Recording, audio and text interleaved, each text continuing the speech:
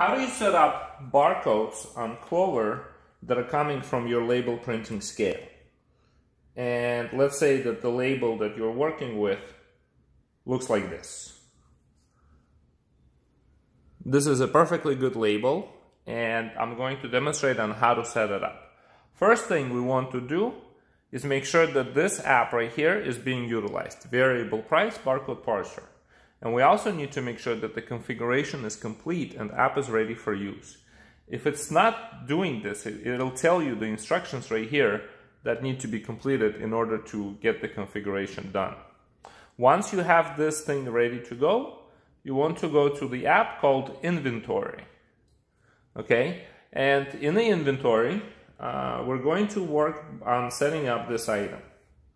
Okay, beef with bones.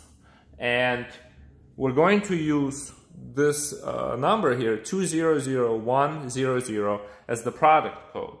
So I'm going to search first to make sure that I don't already have an item like this. And I do.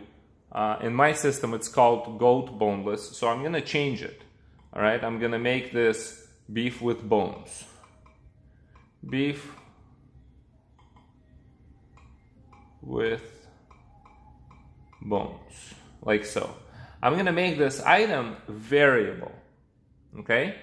And then in the field that's called product code, I'm going to enter the 6 digits that I see on this barcode here, which are 200100, like so.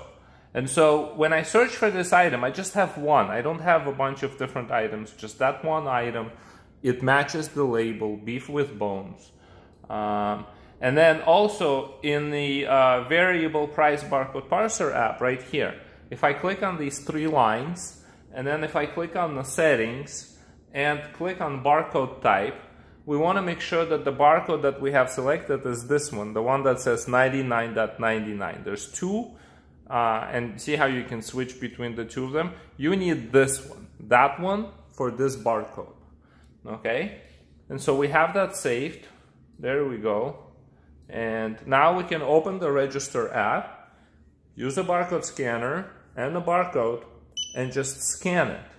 And it's going to work like this, 511, 511. That's it. Thank you.